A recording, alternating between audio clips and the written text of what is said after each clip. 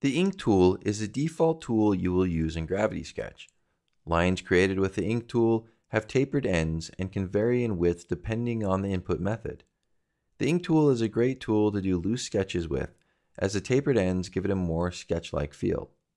When opening up a new file, the ink tool is selected by default. However, to access the ink tool, press the purple button on your non-drawing hand to bring up the Tools menu, and point and click on the ink tool here. It is the first tool in the Tools menu. To create with the ink tool, simply pull and hold the index trigger on your drawing hand controller and move your hand in space. By default, the curve you sketch will have tapered ends.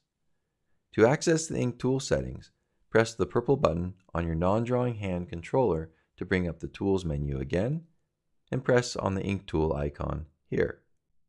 Here you can choose Input Method, the stroke profile, size, and shape, access additional settings, and enable polar symmetry.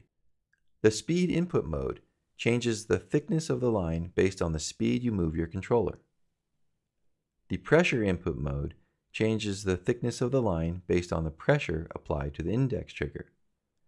The Tapered Input mode is the default mode and simply tapers the ends of the curve that you draw. You can use the slider and options below it to change the profile and size of your stroke. Simply point at the circle and pull the front trigger on your drawing hand and move the circle around. This is essentially like changing your brush size and shape in a drawing app. The additional options here let you customize the look and feel of your curves. Each of these options are covered in separate videos.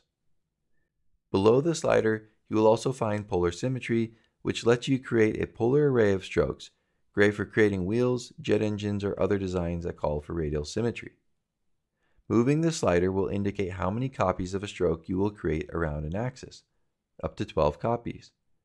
To set the axis for polar symmetry, once enabled, pull the front index trigger on your non-drawing hand. Pulling the trigger all the way will give you full control of the direction of the axis. To snap the axes to be vertical or horizontal, or parallel to the X, Y, and Z axes, gently pull the index trigger on your non-drawing hand, no more than 50% pressure, and move the controller to orient the axis.